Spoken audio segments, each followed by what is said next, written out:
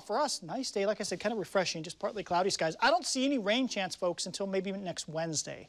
That's our next chance for showers. Skies tried to clear out a bit. It's going to be a cooler night. So we're 66 in Portland here at 8 o'clock, Shriners Hospital Cam. When you wake up and you're out there with the kids, it'll be like, oh, it won't be really cold, but it'll be in the 40s for many of us, 52 here in the city. But the afternoon should be really nice, about 73 when the kids are getting off the bus. A wonderful early fall afternoon. We just have patchy low clouds in the morning. Look at how it's mainly sunny. Even the coastline, mainly sunny tomorrow afternoon.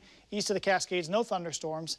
In fact, there's not much of anything happening until sometime in the middle of next week. Look at Saturday, a few thin high clouds Saturday. And then on Sunday, it looks like we'll be totally sunny and temperatures warm up.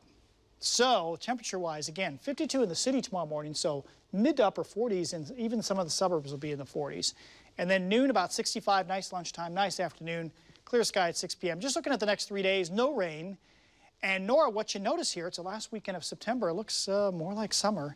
Right now, September is running the warmest on record in Portland and also Salem. And boy, this will add to it. So 80 on Saturday, 87 on Sunday. Cooler night, so at least we stay in the 50s, well down in the 50s. And then I think we could touch 90 one day on Monday.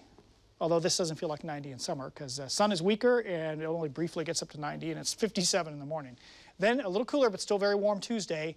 And I think we might see showers, if not Wednesday night, and Thursday. Somewhere in here, we're going to get showers. So it'll just be a matter of how much do we get. So cool down after some very warm days. Nora? Yeah, a little blast of heat there, Mark.